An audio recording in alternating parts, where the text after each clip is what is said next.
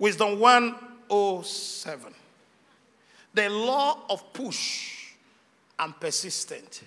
Now, the challenge many people have.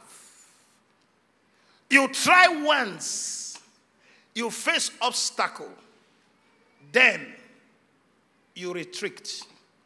Look up. Everybody look at me. Look at me. If God promised you Canaan, and you step into Canaan, and there is no resistance, keep moving. You are not in Canaan yet. The proof that God is with you is resistance.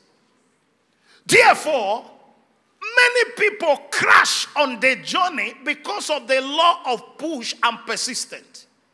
Many of us, we tried the first time, it didn't work out, we pack up. Ladies and gentlemen, I stand as your prophet.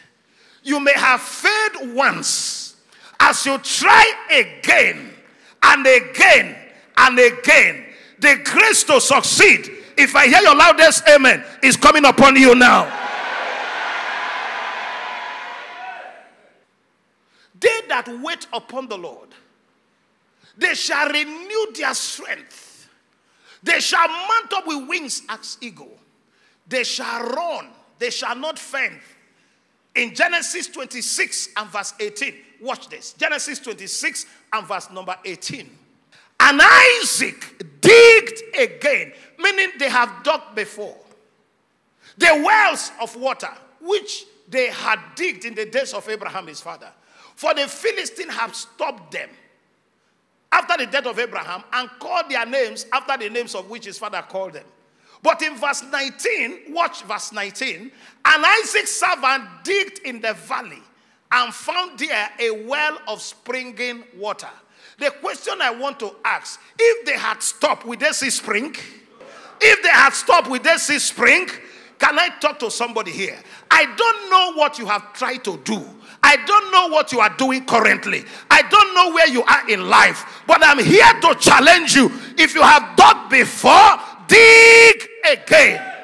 If you have dug before, dig again. Nelson Mandela was in prison for 27 years because of his conviction, because of his purpose. For 27 years, the apartheid leader was in the prison. He came out of prison and became president. What are we talking about? How many people have tried once, tried twice, tried 3 times, keep failing, and yet they didn't give up? The challenge you have, Satan wants you to give up. But if you refuse to give up, you will stand up. And Isaac dig again the wells of the fathers. The Philistine came and put sand. He was still digging. They tried to distract him. He was digging. Now hear this. When you find spring water, the whole world will gather around you. People want to celebrate glory, but they don't want to know the story. Am I talking to someone here? Tell your neighbor, say, dig again. You are not saying it well. Say, dig again. Wisdom 107, the law of push and persistent. Pastor, I failed. Try. I was denied visa. Knock again. I tried the business. It didn't work. Knock again. Pastor, you don't understand. I have had 3 men propose to me, not married me. None is good enough. Keep moving. None is good enough. The one that is good for you will stay. I don't think about yesterday's failure. I don't think about yesterday's disappointment. I press forward like Paul. He said, this is one thing that I do. I press forward. I don't look behind me. I look forward. And Isaac dig again. Pastor, I opened a restaurant. It didn't work. God wants you to do it better. Pastor, I have a shop. I don't like the turnover. Keep turning it over until there is a turnover. The law of push, the law of consistency, so mightily grew the word of God consistently and prevailed. Keep knocking. If the door refuses to open, hit it. If it refuses to open, push it. If it refuses to open, break it. Break it. You are too gentle. That's why you have not settled. The law of push. law of push. The law of push. The woman with the issue of blood, when she saw the crowd, looked at the crowd, he said, I'm here for a different purpose. If only I can touch the hem of his garment.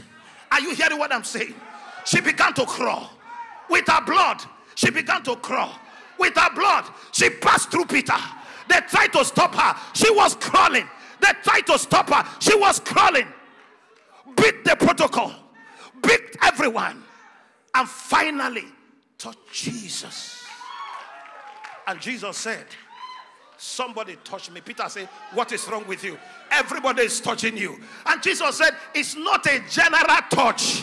It's not a Pentecostal touch. It's not a charismatic touch. This is a touch of desperation. Are you hearing what I'm saying? He said, blessed are those who are hungry. They shall be fed. Those who are thirsty. The challenge I have with you, you are not looking like somebody who is desperate. Can I tell you something? Generations are waiting for you. Orphans are waiting for you. Widows are waiting for you. Your generations are waiting for you. The law of push, the law of persistence. If you don't get it the first time, push again. You don't get it the second time, push again. You don't get it the third time, push again. The fifth time, keep pushing until there's a testimony. Can I talk to someone here? Everything you tried that failed, do it again. Everything you touched that didn't work, touch it again. It's risky to take risk. More risky not to take risk. The law of push, the law of persistence. Don't give up because something happened on the way. Pick up your pieces and try it again. Can I tell you something? Somebody wrote an exam and got 4/5. Another person wrote exam and got 1/5. The only one, the person who got 4 failed, is the only one, the person who got 1 got. So even though you got 4/5, I still got something. No matter what you think you have, I got only 1. But there is something I know that you don't know. There is something I have that you don't have. Don't allow people to intimidate you. Don't allow it. Nobody will give you a chance. If you didn't hear anything, hear this. Nobody will give you a chance. Nobody, you have to push. You have to fight. You have to pull. You have to run. Nobody will give you a chance. Nobody gave me a chance. Nobody gave me a chance. You have to push. Nobody will give you a chance. If you are looking for people to give you clear for you to run, you will never find. Because the same thing you are looking for is what they are looking for.